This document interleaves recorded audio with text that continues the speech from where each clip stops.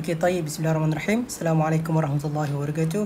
In today's lesson, we are going to study about things that are in the kitchen, which is in our 12th lesson. Okay, let's get started by reciting Basmalah. Bismillahirrahmanirrahim. Okay, let's read together. First, a spoon, a fork, a knife, a soup tureen, a teapot, a coffee pot, a bottle, a glass, a cup, a saucer, a plate, a dish. Ni saya rasa I think I don't have to explain each word lah. Spoon, sudu. Fork, garfu. Knife, pisau. Soup tureen, apa macam mangkuk lah. Mangkuk tapi khusus untuk sup. Teapot, coffee pot, bla bla bla. Itu semua senang lah. Okay. We take soup with spoon. Kita ambil sup dengan sudu. We cut meat with a knife. Kita potong daging dengan pisau. We eat meat and vegetables with a fork. Kita makan daging and vegetables with a fork dengan menggunakan garfu. With what do we take soup? Dengan apa kita ambil sup? Jawapan dia, we take soup with spoon. With what do you cut meat? I cut meat with a knife. Do I eat meat with a spoon? No, I don't eat meat with a spoon. I eat meat with a fork and knife. We serve meat on a dish. Kami serve ni menyediakan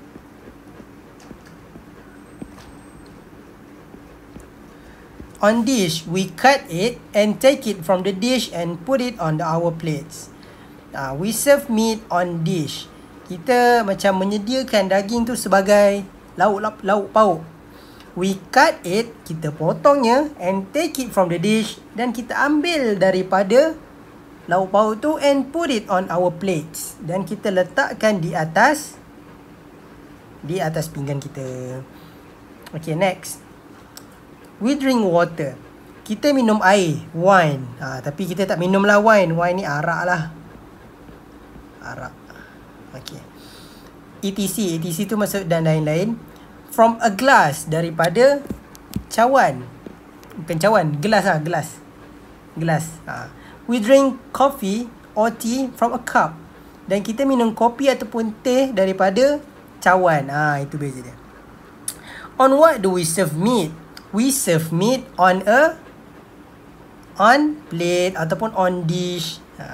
Where do we put it? We put it on our plates. From what do you drink wine? Dari apa kamu minum arak? Tapi tak apalah, ini kita sebagai belajar je. Tapi kita tak minum lah kan. We drink wine from glass. From what do we drink tea? We drink tea from a cup. Okay, there is wine in this bottle. We pour it out of the bottle into a glass. There is wine in this bottle. Maksudnya di dalam botol ini ada wine. There is wine in the bottle. We pour it out. Okay, sekejap. We pour it out of the bottle into a glass. Okay. Maksudnya kan arak tu di dalam botol. We pour it out. Kita tuang. Pour ni maksud dia tuang. It out of the bottle into a glass. Ke dalam gelas. Into what do we pour tea? We pour tea into a cup. Ikut macam yang atas tadi lah. Tea from a cup. In what do we serve coffee? Dalam apa kita sediakan kopi? In a cup. Sama juga. Okay, bla bla bla. Many people put sugar and milk in their tea. Ramai orang meletakkan gula dan susu di dalam teh mereka. Some put milk only. Ada yang letak susu sahaja. Others, yang lain put neither sugar nor milk. Ada yang tak letak pun sugar ataupun milk. Tak ada yang dia tak letak dua-dua. Maksud dia, others put neither nor. Ni maksudnya dua-dua dia tak letak. Others put neither sugar nor milk. Dia tak letak gula dan susu. Do you put milk in your coffee? Kamu letak susu ke dalam kopi? Macam tu. With our tongue, we taste. Dengan lidah kita, kita rasa. We taste what we eat. Kita rasa apa yang kita makan. Meat tastes good. Daging rasanya sangat sedap. Macam tu. Some vegetable taste good. Dan sebahagian sayur sedap juga rasanya. Strawberries smell good and they taste good. Strawberry baunya sangat sedap and they taste good. Dan rasanya juga sedap. What do you taste with? Apa yang kamu rasa? Kamu rasa dengan apa? I taste with tongue. Tongue ni mana tadi? Tongue ni lidah. Okay. Does cheese taste good? Adakah keju rasa dia sedap? Kalau saya tak suka. So, saya akan cakap, no, cheese does not taste good. Tak sedap pun. Does it smell good? No. Ni dari sudut pandang saya lah. Cheese does not smell good. Coffee with sugar tastes sweet. Kopi dengan gula rasanya manis. But coffee with no sugar tastes bitter. Akan tetapi kopi with no sugar tanpa gula taste rasanya bitter, pahit. The taste of sugar is sweet. Sugar itu rasa dia manis.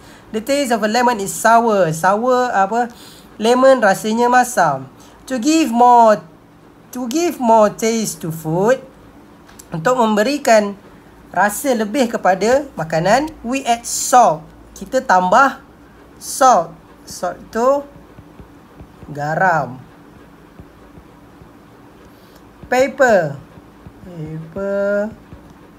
Lada.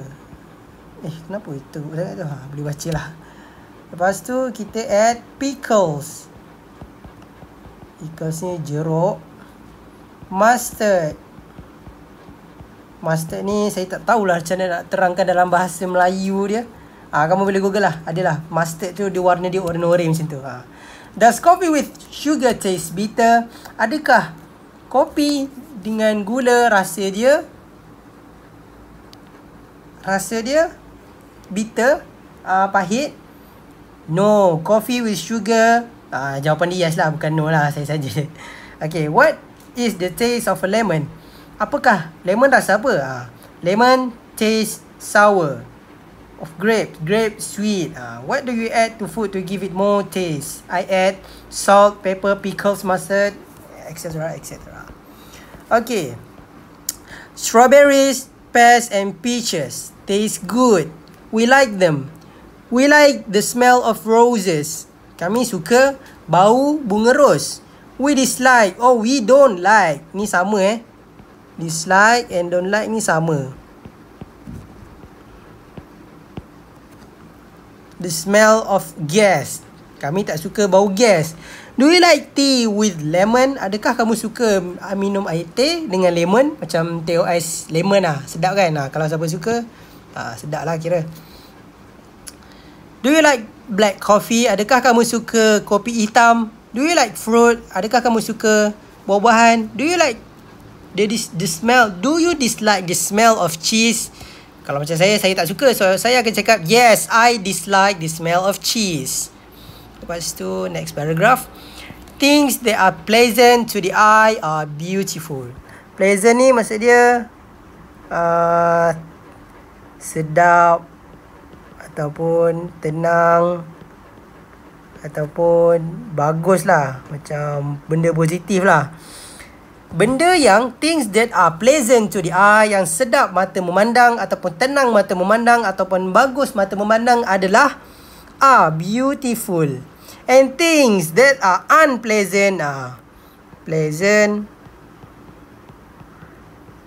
dia punya kata lawan dia unpleasant. Things that are unpleasant to see are ugly. Dan benda yang tak sedap mata memandang, benda tu kita panggil buruk lah, ugly. The statue of Venus is beautiful. Statue ni patung. Patung of Venus cantik. A hippopotamus not beautiful. Dia mungkin mengatakan badak air tu tak cantik lah. Tidak cantik, akan tetapi buruk. Macam mana tu? Macam tu lah. Is a horse beautiful or ugly? Pada pendapat kamu, adakah horse beautiful or ugly? Bagi saya, horse is a beautiful animal. Is a swan ugly? Swan ni angsa. Adakah angsa buruk? No, angsa is beautiful. Do you like to see a beautiful picture? Yes, I would like to see a beautiful picture. Is Paris a beautiful city? Yes, Paris is a beautiful city. Okay, kita cuba jawab nombor 1 sampai nombor 3. What do we cut with? We cut with, kita jawab penuh knife. Dan what do we take soup with? We take soup with spoon. Okay. In what do we serve soup? We serve soup in, mana tadi? We serve soup in soup turen. In soup turen. Okay. Homework.